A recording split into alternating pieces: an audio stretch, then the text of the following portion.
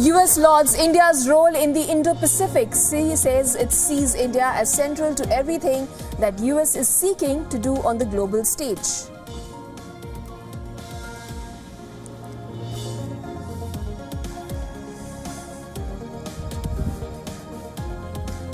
The head of the Central US Command is expected to visit Israel today to discuss the threat of an Iranian attack against Israel. This as the US forces shoot down 11 drones fired by the Houthis over the Red Sea.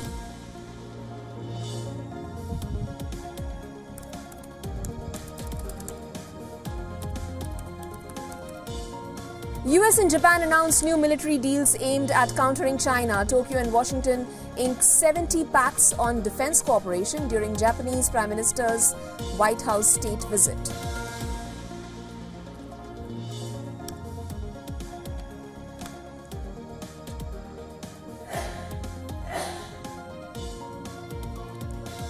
North Korean leader Kim Jong Un says unstable geopolitical situation surrounding his country mean now is the time to be more prepared for war than ever, as he inspected the country's main military university.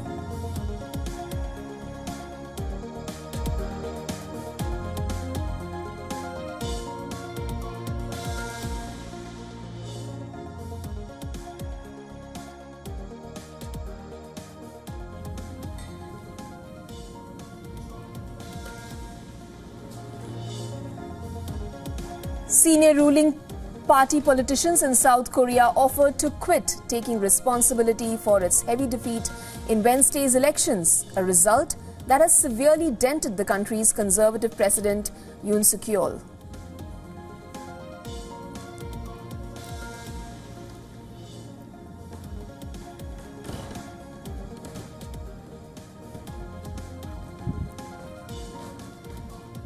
An unidentified terrorist has been killed after an encounter broke out in the wee hours between terrorists and security forces in Frasipora area of South Kashmir's Pulwama district.